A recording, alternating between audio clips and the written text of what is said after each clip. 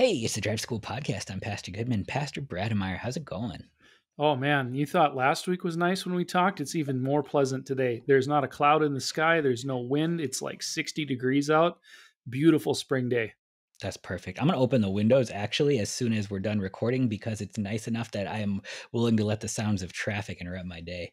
See, I had the same thought. I don't have them open now because there's some elevator stuff happening on the other side of town. It gets kind of loud, but Mm. man, I need to air this place out. It smells like an old church in here. I'm going to need you to define elevator because I know what you mean, but most Oh, people don't think they make as much noise because they're thinking about going up a story. yeah, a grain elevator, as in a big old building that takes grain in and then loads it into trains and hauls it away. And Oaks is a weird place because we actually have two unit elevators that can load 110 rail cars at a time. And That's a so lot. we move a lot of grain through this town, whole But bunch of grain. but does it ding every floor? Because The that's answer to that is I think they got rid of the dinging somewhere in the 1940s when they got rid of manually operated elevators, right? fair enough. All right. So whenever we hang out, we ask the questions that the kids are asking us, and we pick it apart. So I got one for you today, Pastor. Do you have to believe in creation to be a Christian? You like to give me all the easy questions. This Yeah, is I a yes and suppose, no but question, and the answer is yes, you do. You have to believe in creation. let's unpack it just a little bit though, okay? Because like we can go at this from a number of places. First, there are some denominations that would confess the creed but don't believe in a 6-day creation, but sort of an old earth creation. The Roman Catholics, I think, are all in on evolution at this point in time, just full stop. They say God drove that boat, but at the same time that he did it, and even just sort of there's that Bible verse that says Paul is saying if Christ has not been raised from the dead, your faith is in vain, and that the one thing that he sort of hooks it to is the resurrection. And we usually sort of grab that as a chance to start to get rid of the things that we don't like in there instead of a chance to actually have some security in the things we're unsure about. So let's maybe talk about this a little bit.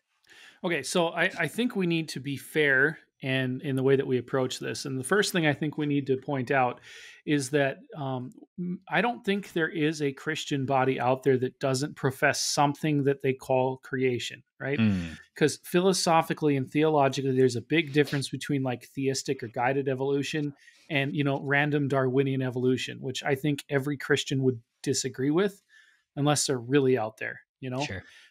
So, I mean, just to lay my cards on the table, I'm a Lutheran Church Missouri Synod pastor, so I do believe in the 6-day creation. Six I believe that, 24-hour days. yep, 6 24-hour days, just like Genesis says. And the reason I believe that is because that's how Jesus talks about it. Right. When he talks about Adam, he talks about him like a historical person, and I am not smarter than Jesus, so I'm just going to go with what he says. Right. You And, know, and this is a place where Christ, who rose from the dead, told me about creation. And so that is compelling to me, since you seem to have the power over life and death and claim to have been there and, well, been the word that was spoken into creation, that brought about the light. I want to hear you out. If you die and stop being dead, I'm willing to listen to you. And that's important because, like, as we sort of have Genesis explained to us in chapters 1 and 2, God doesn't actually provide a lot of evidence for it. He just says, like, on the first day I did this. If you're curious, this is what I did on the second day. Mhm. He doesn't sort of say, double check my work, the way that he does with the resurrection, where you can say, let's examine the field. There are all the people that were alive and saw it. How do you confront the guards who were there? What about the stone? How do you deal with martyrdom in the early church? There's a whole bunch of places to challenge the resurrection. But when it comes to creation, it really is just Jesus said so. And I don't really have my head around it, but Well, this is a hard thing because okay, whether you take an old Earth or a young Earth view, whether you are a creationist or you believe in random evolution that has no guidance to it, the point is that whenever the world started, whoever you're talking to, it's a long distance removed from where we are now in our own estimation and understanding. And it doesn't matter if it was 6,000 years ago or like several billion years ago. The fact of the matter is, no one alive was there to see it or talk about it, right? And people aren't. Moses did not see creation when he wrote about it in Genesis. It was a long time after the fact, yeah. So this is the problem that we're running up against. And then we have all the stuff, in archaeology and in physics and all these sorts of things. And it gets complicated very quickly. And you find, on our end, on the creation end, you'll find some stuff that's really helpful and good out there. And you'll find some stuff that's a little bit crackpotty, and it's really hard to wade through that sometimes because you have everything from very nuanced, thoughtful discussion of the scientific evidence all the way to absolutely crackpot, like, conspiracy theory, like, green men run the government kind of stuff, right? And everything in between. And so this gets really hard to wade through, which is why, as a Lutheran, as a a Christian, I go back to what Jesus said, and I go back to how he talks about it, and that's where I start. And everything else proceeds out of that, because if Jesus is risen from the dead, well, then perhaps he should be listened to. And like you said, that's why we listen to the guy. And so when he tells us that, Jonah was a thing that actually happened in history, we should probably take him seriously. And when he talks about Adam and Eve like they're real people and not just figures or myths or something, we should probably take him seriously, because again, he's God. And so I guess I don't know how else you'd talk about it other than starting from that particular disposition or that starting point. Right, and then you get to be a little bit more honest. You do, I think, want to believe the words of God, to be a follower of God, and so here when he says, "I created the world," saying "Amen" at the end seems like a reasonable thing. But the why actually is a helpful thing to us, because now creation is our gift to hear about, not our burden to defend, Right. and that really matters, because now when we start to approach it's not how can I prove an expert wrong who also wasn't there, because a lot of this is just uh, God or science, but both words are sort of quoted back and forth as if just saying that word is enough of an explanation. Just saying the word science doesn't actually explain science. Just pointing that out there. And if an expert who defends a book that you probably haven't read as much of as you claim to is not a great explanation, I could attack some theists, but I could also probably attack a lot of evolutionists who haven't read the book but are just sort of following the experts. But rather, when we start to deal with this, I want to start to approach it and that what if God was just giving us a good gift? And then when you dive into it, it's less a burden to sort of explain how, but simply to allow to be. So, for example, and the place where we've kind of gotten to talk about this with the kids is when God created the trees that were producing fruit, they were 1 day old. They were fully mature. And when Hmm. God created man and woman on their very first day old, they were old enough to be married and have babies. When God made things, he made them mature. And so if God made the trees mature and the people mature, everything else mature, I'm not going to worry about the age of the rocks. I'm just not going to lose sleep, because it's not my burden to defend, but rather it's my gift to hear about. Well, that's, I think, the important thing. When we confess that the world was created by God, we're confessing a number of things. One is that God gave it to us. I mean, he says that right in Genesis. He tells Mhm. Adam and Eve to keep the earth, till it, have dominion over it, do something useful with it, because it is yours. I gave it to you, which then means that, that when we process issues, we think about it differently. So the idea that the earth is here for us to steward and care for, it leads to a different way of tackling an issue like, say, pollution, than climate alarmist craziness, right? So how does a Christian handle issues like that? Well, it's probably bad to, burn tires and dump raw sewage in the ditch. So we probably shouldn't do that. That's a bad job It's of bad. taking care of things. Don't do But that. on the other hand, we don't have to save Mother Earth, or else she's going to unleash her wrath on us or something, because, she's dirt, right? She's not actually alive in that way.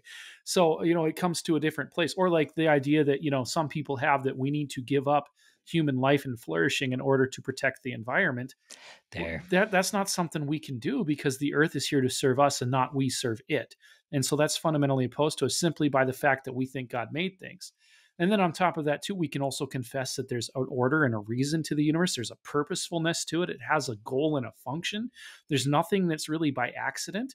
Yeah, we have sin and it mucks things up quite a bit, but at the end of the day, God made everything and it was good, very good, even as he finished up his creation. And so, what does that mean for me? Well, I'm not here by accident. I'm not just a random assemblage of carbon molecules and electrical discharges, right? I'm not just a pile of meat that has an illusion of consciousness. I'm an actual being made here, put here by God. And this informs something of who I am and my place in the universe that can't be taken away or robbed from me, even if I don't want to feel like I belong here or something like that. Well, and more than that too, you said sin mucks things up, and so there's another really pivotal part of the creation story that we're going to actually need if we actually want Jesus dying on the cross to mean anything for us, right? Hmm. Well, there is sin in the world, and this also affects things like the universe. This is one of the problems that a lot of people have with the idea of sin, because so often we want sin only to be a moral thing. Hmm. I did a bad thing, I chose a bad thing, and I hurt myself, or maybe I hurt my neighbor, but it's really just this moral, spiritual thing. But the fact of the matter is, the scriptures make clear, like, the wage of sin is death. The reason stuff dies and decays is because there's sin. And when we look at the universe around us, one of the grave errors we make is that we assume everything works the way it does now for all eternity. It always has. Well, that may not necessarily be true. Like I'm not a physicist, I'm not a chemist, I'm not an archaeologist or paleontologist, but I don't know that it's a safe assumption if you're operating from a Christian cosmological perspective to say that things before the fall into sin function exactly like they do now. We just, it's a different world when there's no sin. We mark time by when things break apart and fall apart. What does time look like when we can't see things fall apart or decay? I mean, it's a completely baffling concept to us. And so here we are mucking through trying to make guesses about the universe based on the current state of decay and corruption and sin and death. And maybe that's not the best way to understand its origins. It might be a great way to understand how things are now. But it's also going to be a pretty terrible way to understand the point of Christianity too, because if sin really is just a bad choice and you could just stop making bad choices, Jesus is really just here to tell you to try harder and not to do anything about it. I'm serious. But if sin has actually brought about death that needs to be destroyed, then Jesus, who died on the cross and rose from the dead, didn't just rise from the dead to prove that we should listen to him, but actually rose from the dead as a victory over all the things that were killing us in the first place.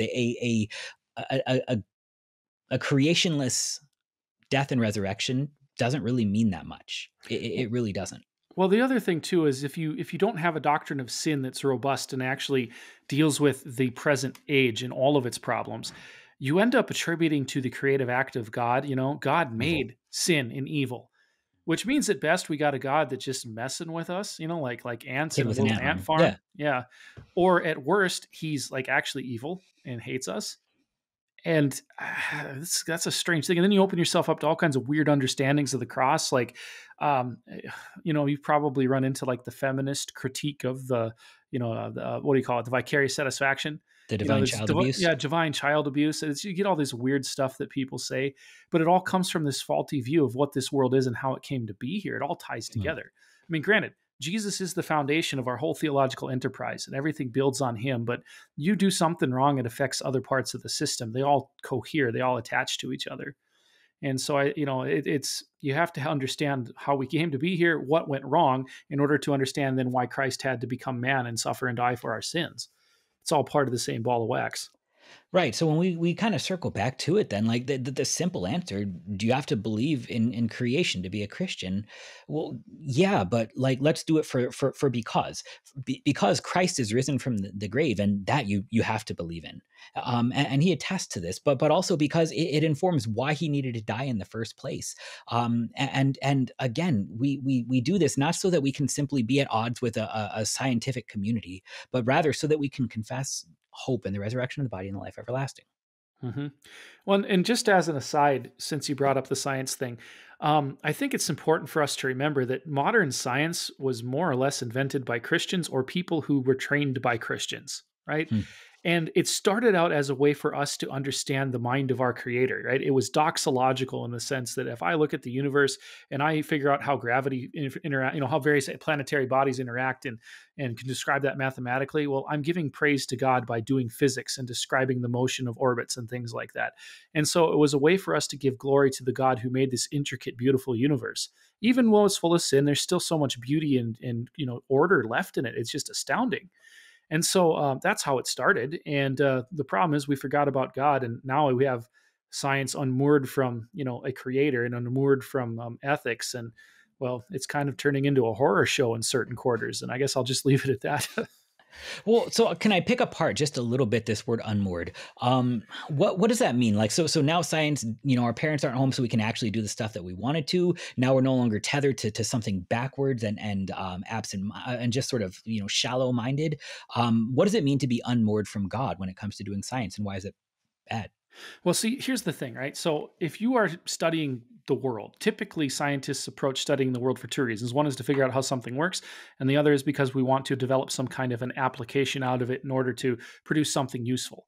Sure. The problem with that is as soon as we start talking about application, or even sometimes the methods by which we gather the data, you're bringing into it an ethical discussion because there's ways to do it that are bad and there's ways to do it that are good. So, like for example, a lot of surgical advancements were made in Germany circa 1939 to 1945. And if you know anything about world history, There were some problems. there were some problems, and a lot of the people that were experimented on were in fact concentration camp victims. And the number of the things that were tried on them were absolutely horrifically unethical and terrible. And yet we've learned things from that that helped us develop surgical methods that are still in use today in certain places. So, when we unmoor science from technology, or from God, I mean, we can develop technology, we can develop things out of it that are useful, but the way that But we is go it about good? it can be Yeah. completely dehumanizing and awful, right? So this is what happens, because suddenly the question of whether you should do something becomes less important than whether you can do something. Hmm. That's a really interesting way of thinking about it. So I think we answered the question then. Yeah. I hope so. I don't know. I like to talk anyway. All Let's do it some more next time then. right, sounds good. Take care, man.